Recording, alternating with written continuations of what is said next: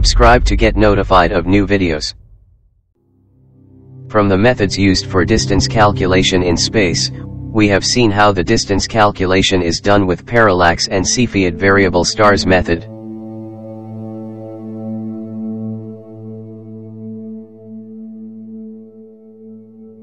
The Gaia satellite, which was placed in orbit by ESA in 2013, measured the parallax angles with its precision equipment and made it possible to calculate the distances of the stars up to 32,600 light-years.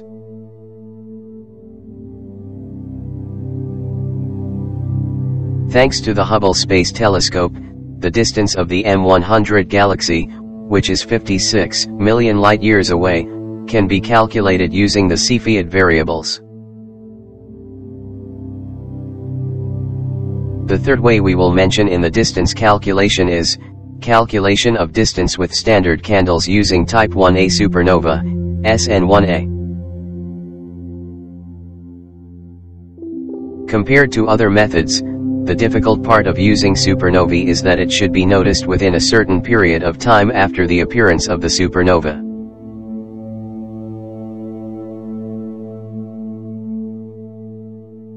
Type 1a supernovae can easily be distinguished by light curves and by the presence of strong silicon absorption lines along with the absence of helium and hydrogen lines in the spectrum. However, it occurs quite rare.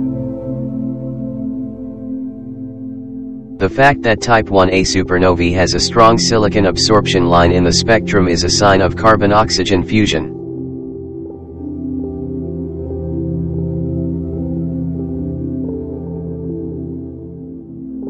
The fact that white dwarfs are composed of carbon and oxygen and not containing hydrogen-helium means that the supernova signifies a white dwarf explosion.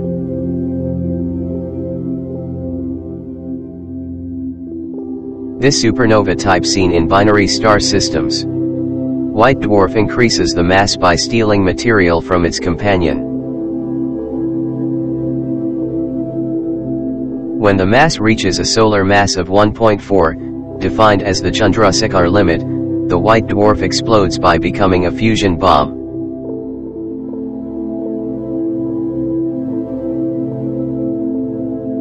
Since the explosion always occurs when it reaches the same mass, luminosity of supernova is same.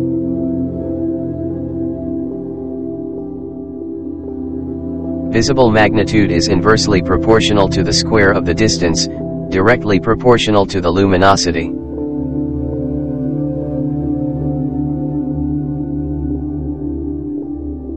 The distance and the magnitude of the 10 parsecs means that the absolute magnitude relation is as follows.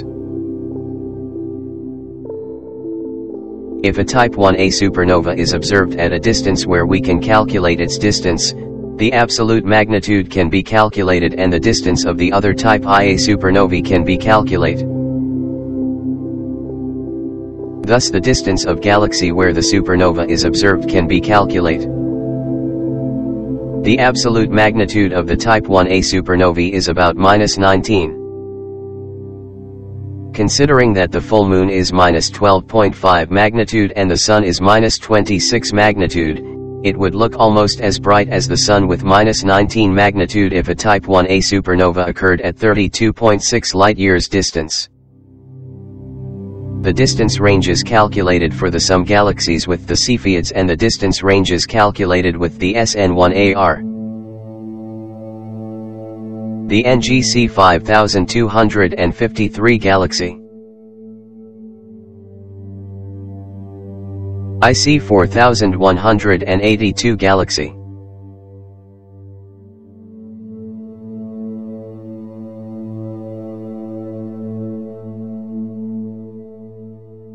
Pinwheel galaxy,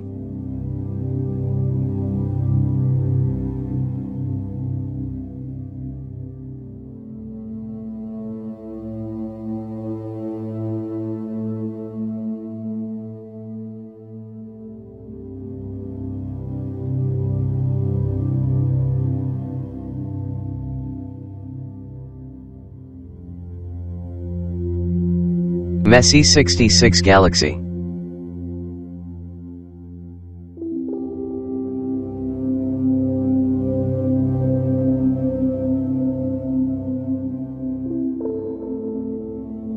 Some other galaxies' distances calculated by using SN1A. Cigar Galaxy.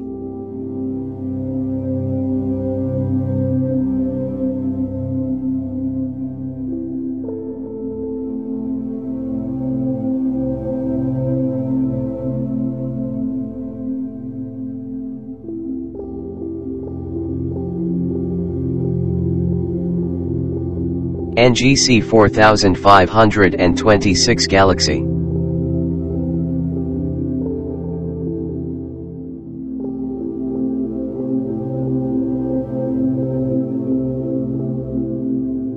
NGC 3190 Galaxy.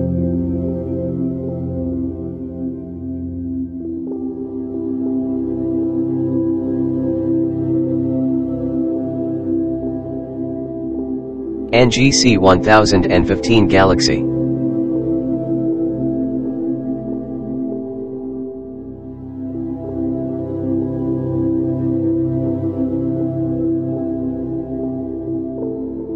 Antenna Galaxies.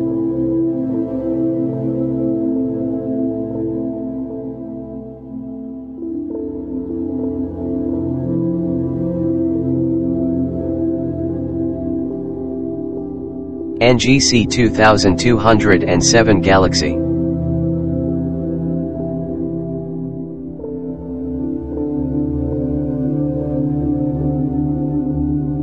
Type 1a supernovae are 10 billion times luminous than the Sun, and they can be seen 10 billion parsecs away.